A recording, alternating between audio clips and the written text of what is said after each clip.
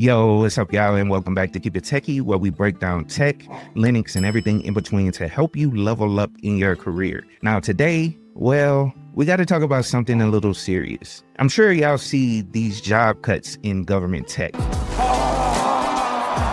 It's looking real wild out here, and I know a lot of people are wondering, yo, is the dream over? Is the bag in government tech done for? So today we're going to break it all down, what's really happening, why these cuts are going down, and most importantly, what you need to be doing right now if you're trying to stay ahead in the tech game. Let's get to it.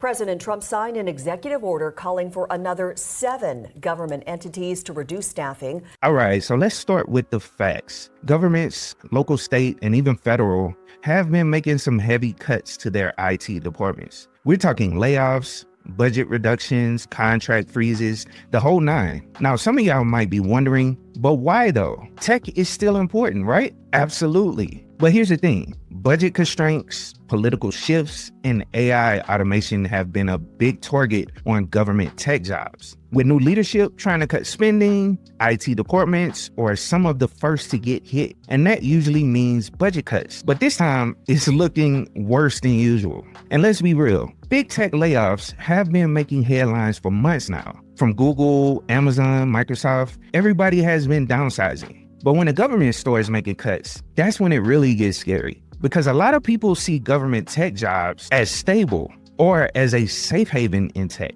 And now that safety net is looking kind of weak. Now let's talk about why. The main reasons behind these cuts boil down to 3 things: money, automation, and priorities. First off, government spending is under pressure. They're trying to reduce deficits, and IT projects can be very expensive. So instead of hiring more IT staff, they're outsourcing, delaying projects, and just straight up canceling them. Then we got AI. Y'all all knew this was coming because I've been speaking on it for a couple of years now. With tools like ChatGPT, AI-driven security solutions, and cloud automation, a lot of the work that used to require whole teams can now be done with a couple of people and some well-written scripts. Even software development in government is shifting towards low-code and no-code solutions, meaning fewer traditional devs are needed. Lastly, let's talk about who's in charge. Every time a new government steps in, priorities change. Sometimes they want to invest in tech, other times they want to cut back.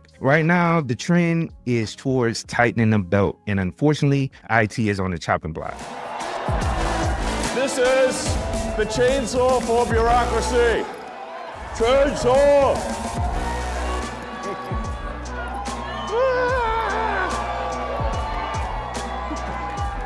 That's perfect. All right, so now here's the real question. What can you do to stay ahead? Because let's be real, tech ain't going nowhere, but the way we work in tech is changing. So here's what you need to focus on. Even though some IT jobs are being cut, security and cloud infrastructure are still in high demand. Governments still need to protect their systems from cyber threats, and cloud services like AWS and Azure are more important than ever. And if you've been sleeping on those cloud certs that I've been talking about for years, like the AWS Solutions Architect or the CompTIA Security Plus, now's the time to wake up. Companies and governments are moving towards automation. If you know Ansible, Terraform, Python scripting, or even AI-driven tools, you're way ahead of the game. The more you can automate, the more valuable you become. Listen, if full-time government jobs are drying up, there's still money in contracts. A lot of government are outsourcing IT work to private contractors. So if you got the skills, you could be making just as much, if not more, by working with government contracts instead of as a direct employee. Now, y'all know I gotta say this,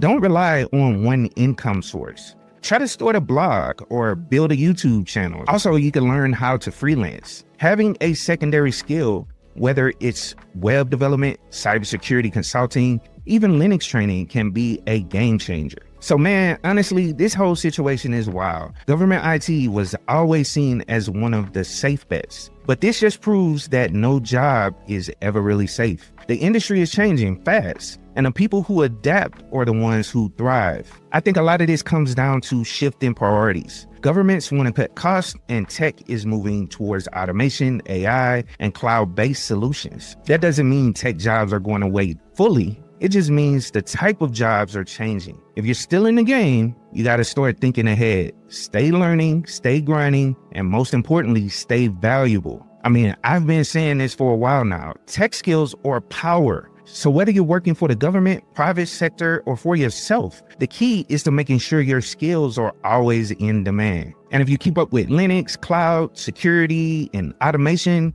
you'll be good no matter what. All right, so that's all I got for you guys today. But now I want to hear from you. Do you think government-based jobs are dying off? Have you seen someone you know been affected by these cuts? Drop a comment down below. Let's chop it up. And as always, if you found this video helpful, go down and make sure to like, subscribe, and hit that notification bell so you don't miss the next video. I got plenty more tech content coming your way, so stay locked in. Also, check out my free Linux course on Free Code Camp. I'm actually redoing this course and it should be released on my channel pretty soon. And if you want to support the channel, go down and hit up the KeepItTechie membership or grab yourself some merch. Links are down in the description. Now make sure you stay learning, stay grinding, and most importantly, stay techie. I'll catch y'all in the next one. Peace.